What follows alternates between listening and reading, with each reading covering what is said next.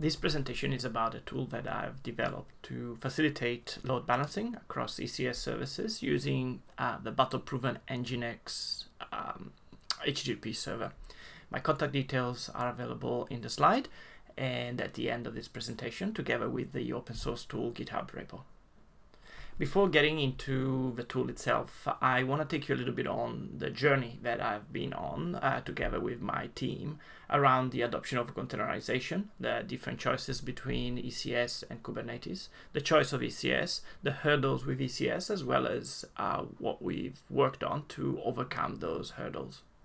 A lot of people don't know this, but containerization was invented primarily for three main reasons. There was a need to simplify the management of services with high availability at scale, and so the concept of a cluster of servers where you deploy your services. There was also a need for a seamless integration with CI/CD tools, and that's where an immutable image from a Docker repository comes in really handy.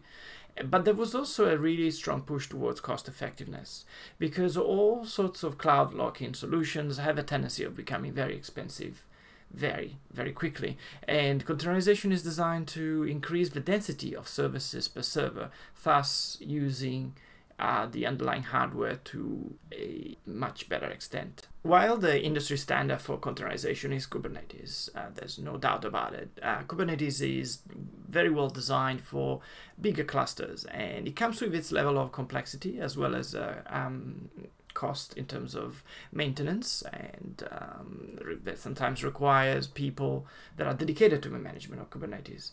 And it's also not necessarily the cheapest containerization solution available. For example, on AWS, it is necessary to actually run a control plane that is charged $140 a month, and it's a kind of sunk cost that you can't get rid of. If we look at Amazon ECS instead, it offers basic container orchestration capabilities, but it's very well suited to small clusters where you don't have hundreds of servers, for example.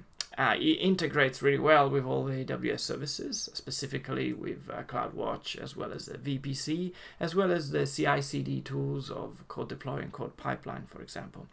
It is really cheap to run. And when I say cheap to run, I also am referring to the spot instances and whose request can be managed by the ECS cluster for us, thus reducing the cost of running the servers on Amazon up to 90%. It is a lock-in solution, unfortunately, like most of the AWS ecosystem, but let's be honest, not that many companies are looking into having multiple cloud deployments. And if you are like me, in an environment where we just need a robust containerization capability, ECS works, even though you lose secrets and you lose configuration management that were baked into Kubernetes.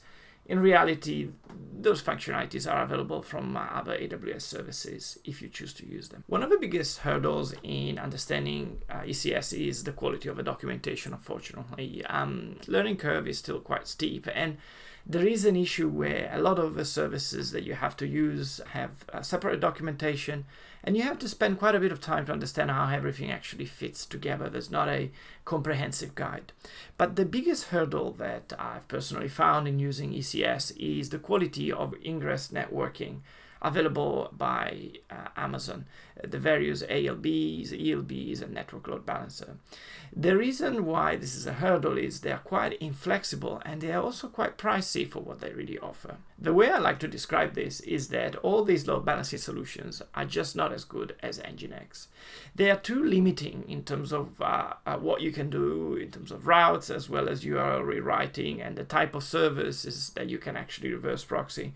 And they're kind of hard to configure. There's a lot of names that you need to understand, listeners, rules, placement groups, etc. It's actually quite fiddly. To be perfectly honest, nothing really beats the simplicity and the expressiveness of the Nginx configuration file. So the question is, can we have it all? And the spoiler is, yes, we can. But before getting into that, let's understand what we mean by can we have it all. The problem can be described as follows. Do we want a load balancing solution that integrates natively with ECS, and yet it is as easy to configure as Nginx? And here's the solution. ECS-Ingress, which is an open source tool that is available on GitHub, is just a small Golang executable that spawns a vanilla Nginx instance and manage its configuration for you. It is loosely modeled after Ingress Nginx, but it is 10 times simpler. It's 200 lines of code at most. All it does under the hood is it leverages a continuously updated upstreams configuration file and updates with ECS service changes. He also reads a configuration bundle from S3 and updates it automatically as a configuration gets updated. But let's have a look how everything fits together in a nice to understand diagram. At the top, the traditional AWS VPC, you have your ECS cluster, in this case with 3 different instances. Each instance has a public IP and it's reachable by the internet. Each instance is running ECS-Ingress as a daemon. So there's one instance of ECS-Ingress on each and every server that it's part of our cluster. And it's also running in host networking, binding to the host ports that we want to expose to the internet. ECS-Ingress works very simply by continuously querying the ECS APIs and determining which services are running on which ports and reverse proxying to those services using internal networking. It also reads a configuration from S3, and the bundle is continuously checked for freshness, and in case of changes, the changes are deployed and automatically the configuration is reloaded. Now, how do we expose ECS-Ingress to the world? Well, it's relatively easy. You just need to leverage the capabilities to create multiple A records for a specific DNS entry that, for example, Route 53 or other cloud DNS offering provide. If you bundle this up with health checks on the liveness and health of different servers, you can then have a truly highly available and self-healing solution, just leveraging technologies like a DNS resolution that are pretty vendor neutral. So let's have a look at the basic configuration file to get started. If you're familiar with Nginx and how it's configured, this example shouldn't scare you. But if you're not, just have a look online. I have in the past created a series of blog posts that I will be linking at the bottom of this video to get you started with Nginx and to use some of the more or less known features that the amazing open source tool provides.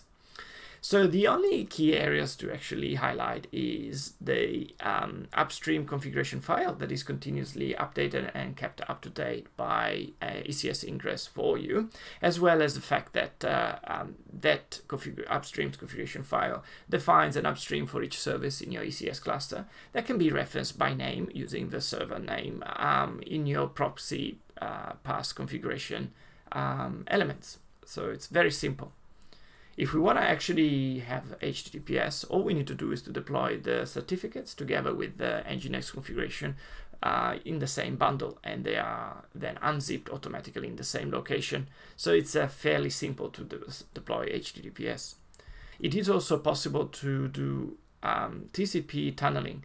Many people don't know, but Nginx offers out-of-the-box reverse proxying capability for TCP servers as well. This was one of the reasons why the solution with ALBs and network load balancer wasn't great, because we specifically needed a solution where behind the same DNS name we would have listening to both a TCP server as well as an HTTP server. Now this is possible with ECS-Ingress. The example in this case is for a reverse proxying of a MQTT server. But we can even take the example to a different level and try something a little bit more advanced. We can deploy PostgreSQL on the cluster, set the volume to an EFS volume, which is Elastic File System from AWS, so we have persistence, set the number of desired instances to 1, and again reference that instance through the upstream file, which is continuously kept up to date. And as long as we put the keep alive on, we can then create effectively a reverse proxying capability towards PostgreSQL.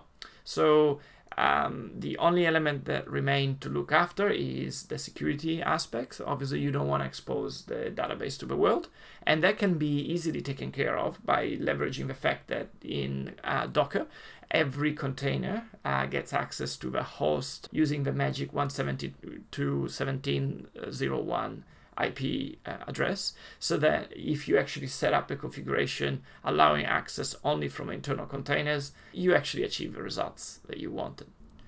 What are the gotchas of using this tool? Well, it's really important to understand that a valid Nginx configuration is required to start the container itself. So if you don't have a starting point, then the container will continuously crash. Also, we consider among the tasks that are made available for a service, we consider only the running tasks. So if you have a particularly complex deployment with blue, green, and multiple types of versions of the same application running at the same time, this may not work for you. Also, ECS-Ingress combines the Nginx logs as well as the Golang ones. And this is also to leverage the fact that we have one real executable running, and this makes ingestion of the logs into CloudWatch really easy. Under the hood, it uses polling every 10 seconds to query the ACS cluster using the APIs, and these API calls are metered, but the S3 calls are metered. And obviously we have a roadmap of changes we're looking into, and one of those is definitely improvements in the polling mechanism. I'm not a big fan of polling, it's quite inefficient. We also want to add notifications and Slack hooks so that we're notified when changes are happening to the cluster. We also want to roll out automatic Route 53 or other cloud DNS updates, so we don't have to manually set up the A records with all the public IPs of the servers of our cluster. More advanced for a later stage will be the integration with Let's Encrypt for the generation of SSL certificates automatically, as well as moving to OpenResty. OpenResty is an Nginx distribution that bundles Nginx together with a Lua just-in-time compiler module, so that part of a configuration can be made dynamic, and when that configuration elements get read by Nginx, they're actually resolved through Lua scripts that can connect to a database, read from local cache. Why moving to OpenResty? If you look at Nginx-Ingress from the Kubernetes project, it leverages OpenResty because ECS-Ingress is designed to schedule the config reload in case of changes, but using OpenResty, this is not necessary. Why would you want to avoid a configuration reload? Well, it's very simple. A configuration reload causes Nginx to kill all its child processes in a nice and ordered way, but still kill them and spawn new processes. If your server is under heavy load, you may have big hiccups on the traffic patterns, and you may want to avoid this. And that's it. The tool is available open source online on GitHub. Please have a look, open an issue, send a pull request, or just get in touch with me. The contact details are available on the slide, as well as at the bottom of my video. Thank you.